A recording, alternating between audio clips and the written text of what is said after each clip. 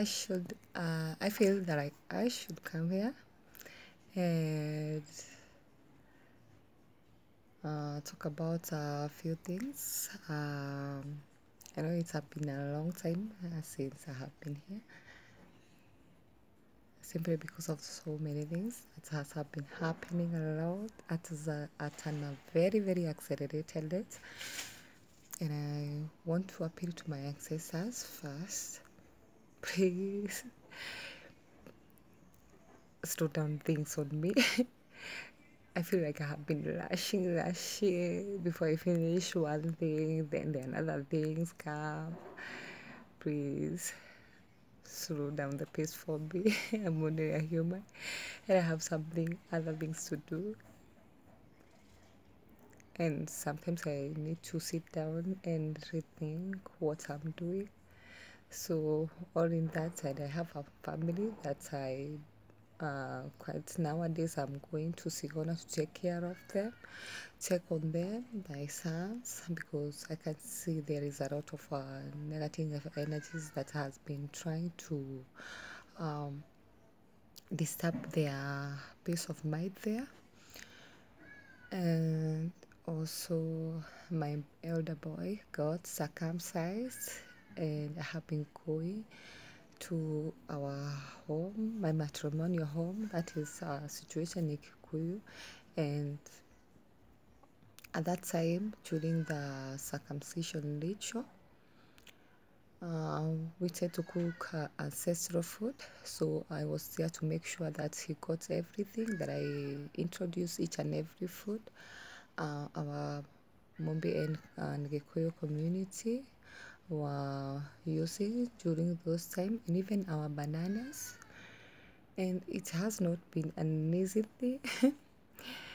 And also, like, I have been talking about the circumcision of boys, and for my son, my oldest son Zeka, I couldn't do anything, no prevent it from happening. Based on where his father is, he's still stuck in the old reality, in the old paradigm.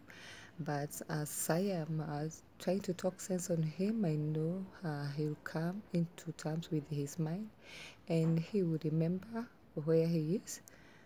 But in a way, I can sense he still knows what is going on, though he's adamant of admitting what is going on. So that is it. I have been out and about doing some errands, running some errands, and at the same time balancing my life. So on this one, I want to talk about the ritual. The mother of our president, and also the wife to our late president, Jomo Kenyatta, and a mother to the current president, Uhuru Muigai Kenyatta. On the starting of this month, let me say it was a Equinox ritual, because they she kind of did it on that, and she shaved this woman locks. She is called Mūthoni Wa Kīrīma, and Mūthoni Wa Kīrīma was one of the remnants of Mau Mau who fought during the invasion, the British invasion.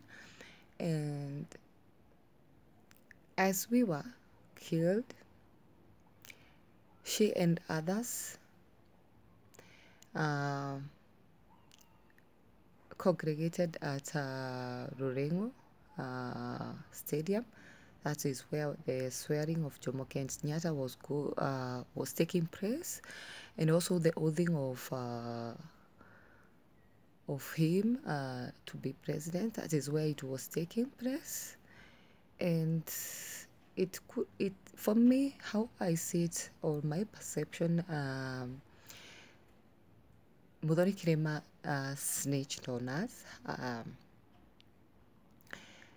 If you really read about Mūthoni Wa Kīrīma, you try to find out that she was given a permit to sell ivory which seems unruly to me because she has been living on pain of another animal. Our mammals, our largest mammal, let me say, the big five, our elephant, which are dwindling in accelerated rate because of their task. They have been poached, killed indiscriminately by even those who are coming here for game sports.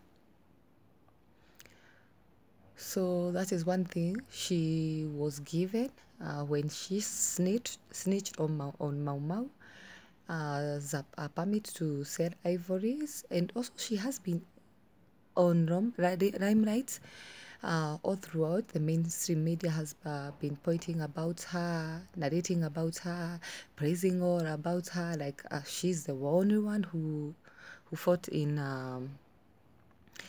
freeing our country. But on this particular day, the mother of President Uhuru, who is called Margaret Kenyatta, and another women, and I believe there was a woman who is called Susan,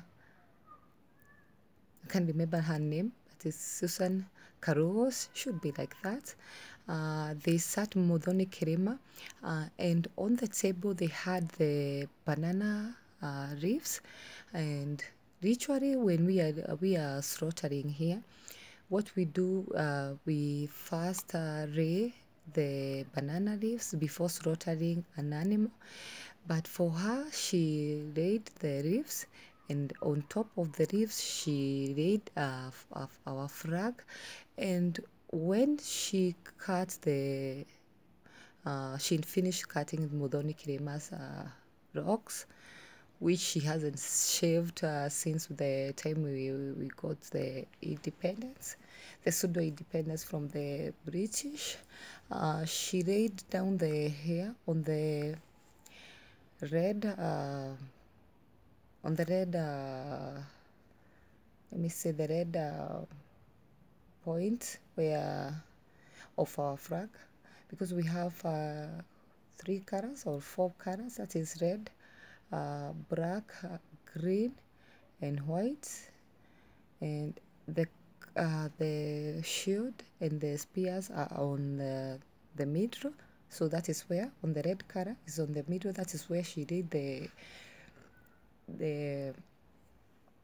rocks of Mūthoni Wa Kīrīma, a symbolism that is strongly suggesting that the coming elections, that is which are going to be held on August, that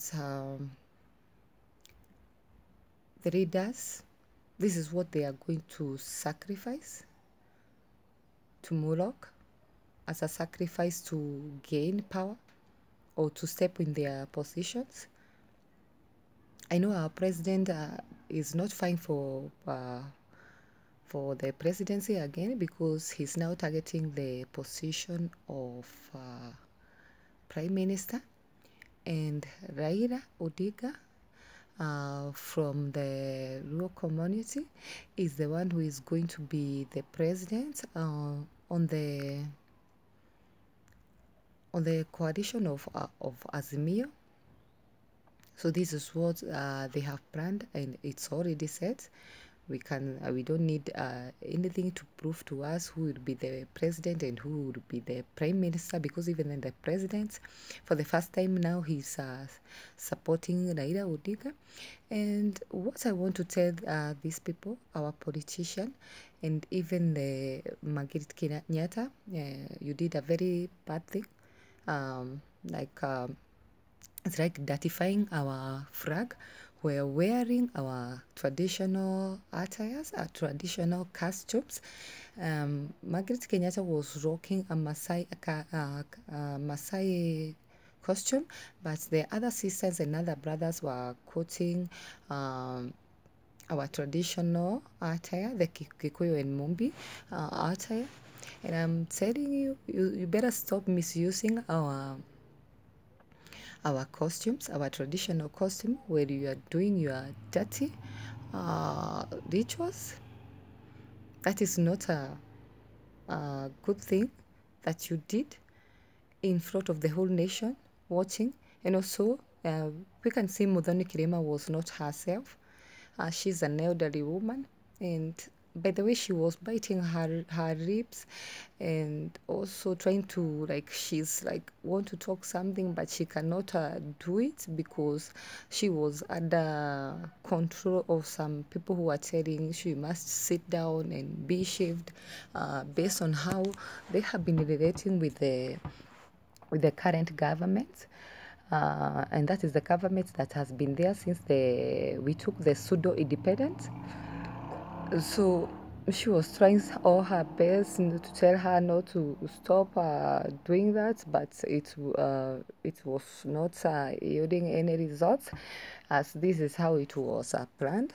And we strongly condemned of that deed, and we want to acknowledge you. No more bloodshedding of our Edagas, our Mau Mau who have incarnated back. The one that you like calling Mugeke at this time of when we are approaching elections. That is when they start pointing our warriors, our Edagas, that they are Mau Mau, those with the rocks. So we don't want any of our brothers and our sisters to be killed in a form of ritual or sacrifice in order for some people, few individuals, to step on their powers or their seats or their ranks. So that is why I keep on saying that we don't need elections. This is the time we take on a new leaf.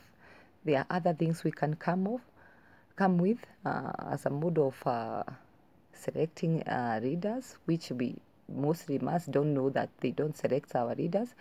The leaders that are selected are chosen by the Western countries, the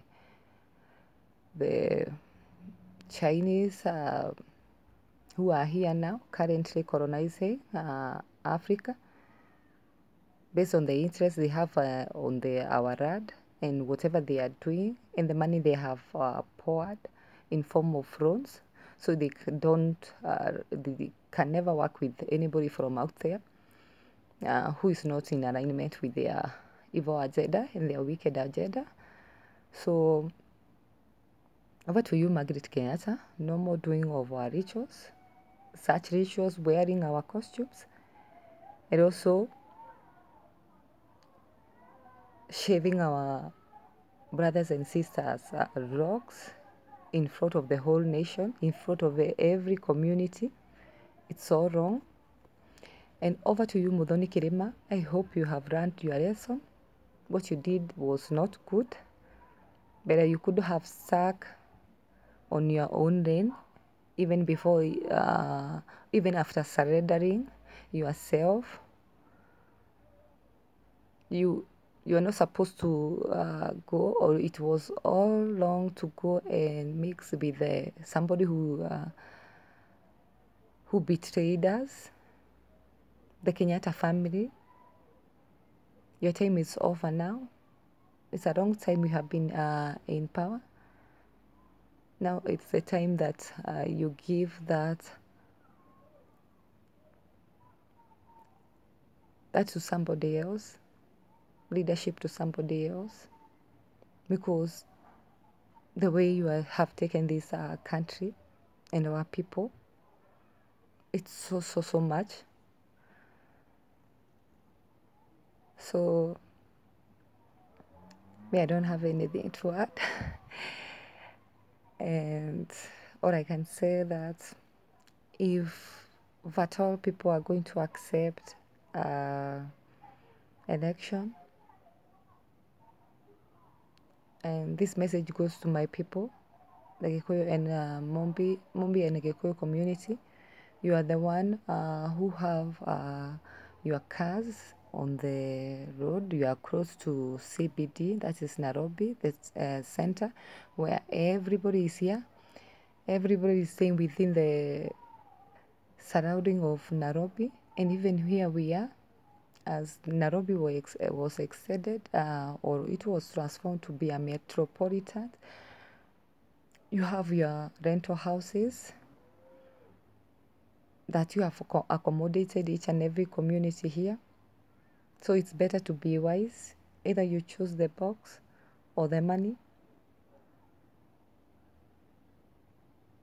You choose whether you want to see everything going or burning up with in flames, because that is what is going to happen.